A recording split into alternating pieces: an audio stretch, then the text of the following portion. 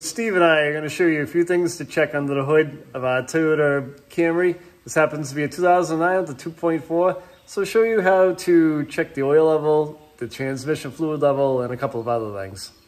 Let's get into this. Okay. Right, so to lift the hood up, there's a little latch right here, and you kind of put your finger up and you kind of move up like that to pop the hood. Now the dipstick on this car is located almost in the middle, but a little bit more towards the passenger side. Yellow. It's yellow, it's right here. So you're gonna you want to check the oil when the car is on level ground. You're gonna pull the dipstick up and out, and you're gonna wipe it off. Put it back in.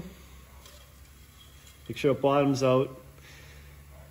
So when you take the reading, you want the oil closer to the top mark. If it's under the bottom mark, you're going to have to add some oil to the engine, and you're going to have to bring the oil level up. So it should be between these two marks right here. The top mark is where it's full. And remember, when you check the oil level cold, if you let the car sit all night, when you check it in the morning, the level is going to be a little higher than if you ran the engine and then check the oil. You always want to check the oil with the engine off.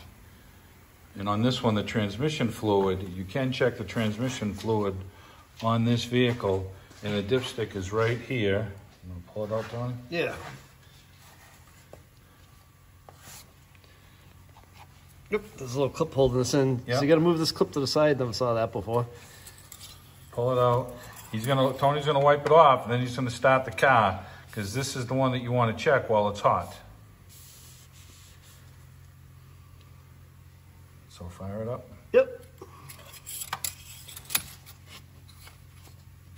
All right, put that clip to the side, pop in.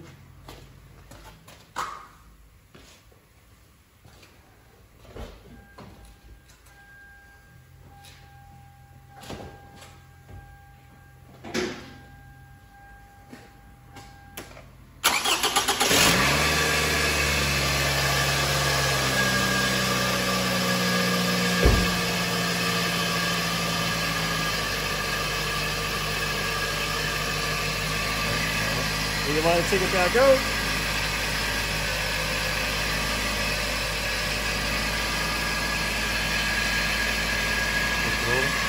I'll wipe it.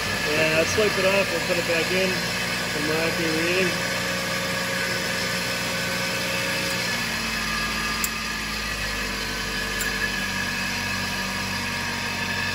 Okay, it's right in between the marks there.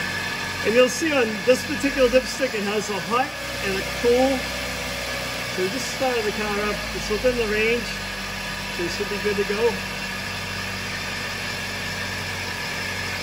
And if it's really low, if it's not between the marks, you can add the transmission fluid to the filler, which is right here, the dipstick tube. So I add a little at a time, that's what you need to do. So a quick overview here. Here's your battery cables. You want to make sure that they're not all corroded.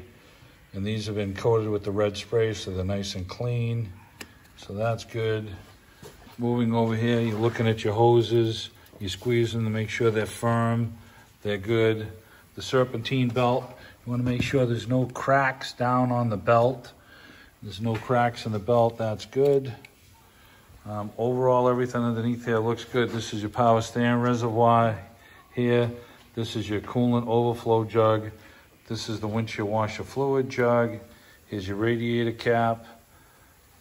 Overall, everything underneath the car looks like it's in good condition. Alternator seems like it's got a little bearing noise. That's the noise we're hearing. And we'll discuss that later.